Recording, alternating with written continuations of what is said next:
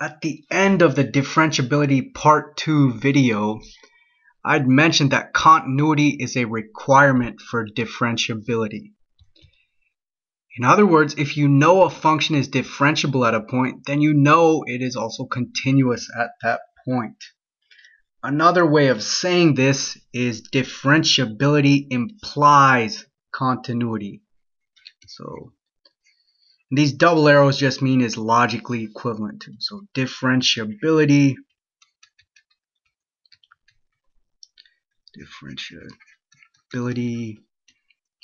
implies continuity. And this is probably the statement that you'll see in your calculus textbooks. And this is exactly the statement that we want to prove in this video. Now, taking back to the title of the video, I'd said the title was a proof that continuity is necessary for differentiability. Just understand that that is logically equivalent to differentiability implies continuity. Because these continuity is necessary for differentiability, continuity is a requirement for differentiability. If you know a function is differentiable at a point, then you know it's continuous at that point. And differentiability implies continuity. These statements are all logically equivalent to one another. So to beat the dead horse, we want to prove that if a function is differentiable at a point, then it is continuous at that point. In particular, we want to be able to start with the assumption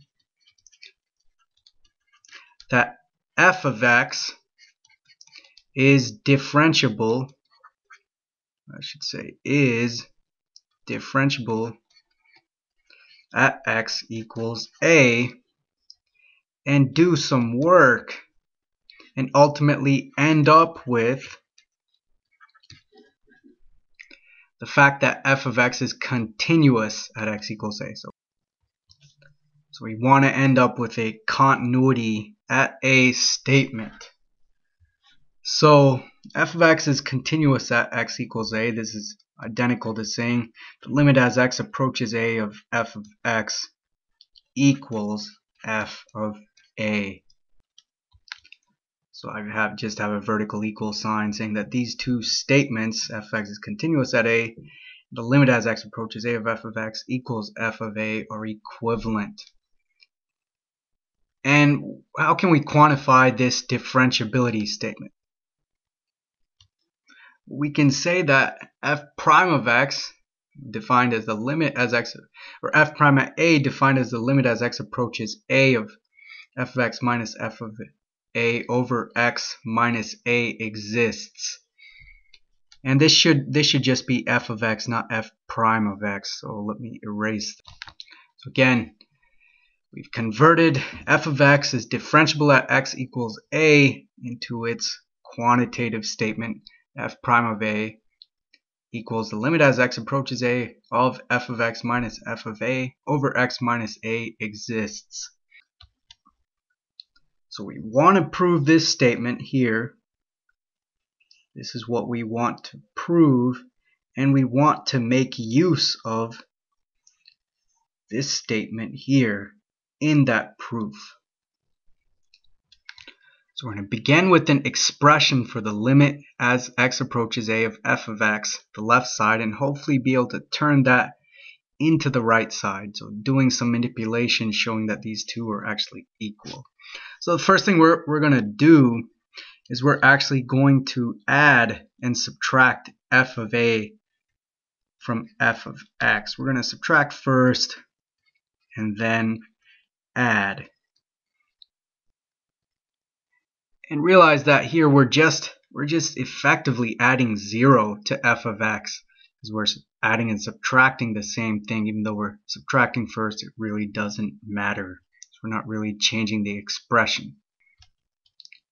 Now this next step that I made hinges on the fact that, this next step I took hinges on the fact that when you have a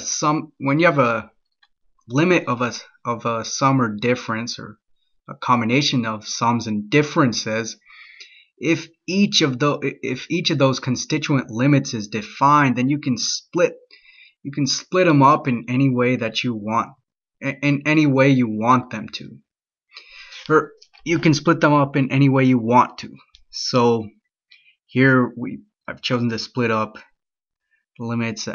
I've chosen to make this equal to the sum of this, the limit of this function here, the limit of this function here. So this is the limit as x approaches a of f of x minus f of a plus the limit as x approaches a of f of a. And we know this limit is just f of a because, again, a is a constant, right? And f applied to a must be a constant as well. It's not dependent upon x. So the limit, as you approach a constant, here, like let's say this line should be vertical here, but this is a constant function. Its value is not going to depend on x. And as you approach any number, let's say this is the y-axis here, all right, and this is y equals some constant here. As you approach any number, that's not going to really affect the limit, right? So this term is just equal to f of a. And this limit was just taken out of this limit. And again, we can do that because we know each of these three limits exist, so we can split them up in any way we want.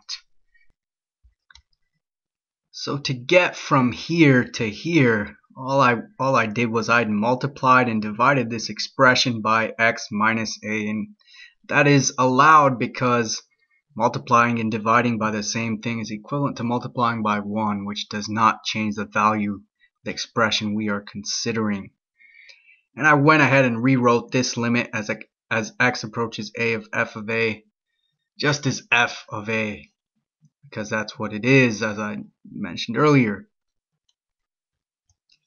Now here we have the limit of a product, and I rewrite that as the product of these two limits. So the first being f of x minus f of a over x minus a, the second being x minus a, or the limit as x approaches a of f of x minus f of a over x minus a, the second being the limit as x approaches a of x minus a. Now why can I do that? That's because both of these limits actually exist. And here's where we make use of the assumption, the differentiability assumption that we had made earlier. Anyway, we know this limit has to exist, right? Because x minus a is just the limit of a constant, or the limit of a linear function. And linear functions have limits basically wherever they're defined, right? So we know this limit exists. This is just x minus some constant a, say x equals 2 or 3 or whatever.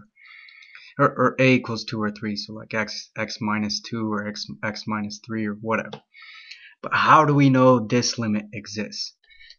Well, this was the assumption that we had made. If f of x is differentiable at x equals a, that implies that this limit exists. That is what differentiability means, and I'd really like to drive home that point, that differentiability of f of x at x equals a is really the existence of this limit.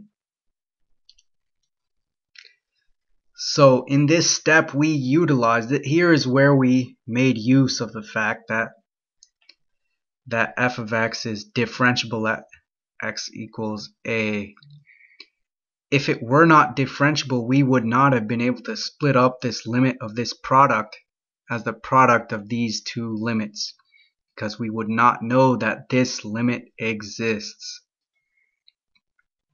The reason you wouldn't know it is, you plug in a for x, you'll get something that you're not sure what it is divided by 0, and you don't know whether that's going to give you an indeterminate form or what.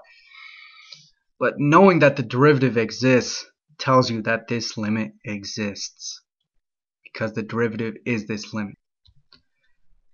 Okay, so this limit here is 0. As x approaches a, the difference x minus a is going to approach 0. This would be equivalent to asking what's the limit as x approaches 2 of x minus 2. Well, the line x minus 2, let's say this is the let's say this is the x-axis here. As you get really close to, as you make x as you make x really close to 2, right? This is x equals 2. The function is going to get really close to 0. So this limit is 0, right? This is just a particular case in which a is equal to 2. Alright, so this limit's 0, so we have a limit here which happens to be the derivative. This is f prime at a times 0 and then plus f of a. Well, that's equal to f of a, right? So we began with the limit as x approaches a of f of x and doing a bunch of algebra and making use of the fact that the derivative exists at x equals a. Remember, that's what allowed us to split up the limit of this product as a product of these two limits. That led us to the fact that this limit is none other than the function evaluated at a. And remember, this is the continuity condition. This is the condition that we wanted to prove. That we wanted to somehow make use of the existence of this limit. Begin with the limit as x approaches a of f of x and show that that's equal to f of a. So we have thus proven that differentiability implies continuity, and we've proven that continuity of a function is, at a particular point, is necessary for differentiability at that point.